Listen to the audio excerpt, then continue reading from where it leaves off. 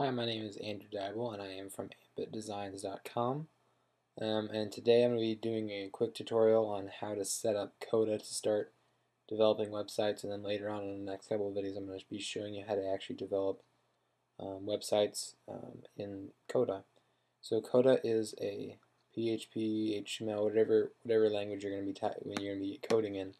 That's a web editor, built-in CSS, visual CSS editor. It's got access to terminal, a couple built-in books that you can view online, site manager, built-in FTP client right here. It has a support for clips, tons and tons of stuff. So it is $99. It's kind of pricey, but definitely worth it. I've used it non-stop for all my websites. And this is the application I always fall back on. I have tried Espresso and a couple other ones are just a plain text editor. And I always find myself falling back to Coda. So it's a great application, and it's from Panic, and you can get them at panic.com. So to set up Coda to start using it with your website, you're going to want to switch over to the Sites tab. You can see I already have a couple of sites here. And obviously you're not going to have any because you haven't set any up yet. So what you need to do is go down to this bottom section where it says Add Site and click on that.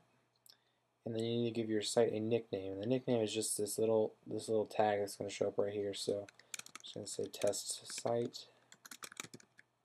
And then you need a root URL. So that's actually the location on the web where your website's going to be located. So we're just going to do you want to type in obviously your information.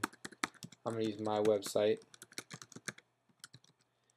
And local URL, you would want to put this in if you are using an application like MAMP. And what MAMP does is it allows you to do MySQL databases, run PHP scripts, all without having to upload your files to a server. And you can actually run all your PHP and those other types of more advanced languages than just raw HTML actually on your Mac or PC without having to upload it to a server. So that way you could have a local version and a remote version, which would be the one that's online. And you could edit the local version, and then when you're done editing, you can upload it to the live website. That way, if people are visiting your website while you're updating it, they don't have to see you going through all the changes. But for the purposes of this video, I'm going to leave that blank. Remote route, this is going to be depending on your web hosting service. I use HostMonster, great service, unlimited, basically everything, and it's got a great low price. So I have to, you don't have to, but I do public underscore HTML, and that will get me into my actual web contents folder. And if I wanted to, I can make a folder in there and say like test folder. Obviously there's no folder in there, so that wouldn't work, so I would have to create that folder first. Local root, that's basically exact same thing as the remote root, but we're talking about local, like I was saying, what the difference between remote and local was. Connection, this is the actual FTP information you need to get from your web hosting service, and you can usually find this under some type of FTP section, or if you can maybe chat with one of the people that works there. And it's usually FTP dot your website, and mine was actually originally iWebWeavers.com. That was what my website originally was, and then I switched over to Ambit Designs, and they weren't able to switch over my FTP information, or else they would have charged me a couple $100, which was ridiculous. But I don't think they do that anymore. That was an old policy, and I just haven't gone around to change it because they said I have to download my files, back them up, and then re-upload them. So I'm just gonna leave it as is. Nobody else sees it, so it's not a big deal. Type in my username, and I'll type in my password.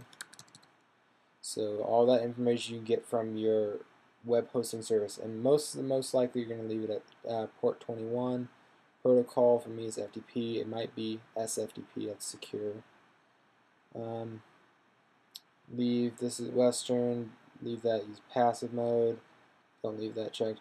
And for terminal, I'm not worried about that yet. We're not worry about source control. Those are more advanced features. So just you need to worry about the site tab and the connection tab.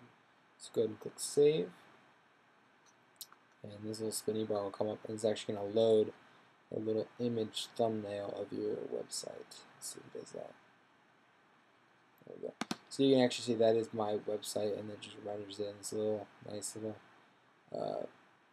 taped up piece of paper.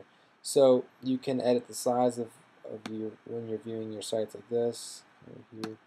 You can select one and click the gear icon and edit its contents, or you can press the little eye next to it and you can edit all its contents. And then if you want to start editing a website, all you have to do is double click on that little thumbnail. It'll open up. It's going to connect to the FTP automatically. You can see I'm actually in my FTP public HTML folder right now. And I could make a new file, make all that stuff. I could edit old files, whatever I wanted to do. So that's basically how you need to set up Coda to start developing websites. And you can obviously you can have multiple websites. You can rearrange them. Really easy to use. So now that's it for this video.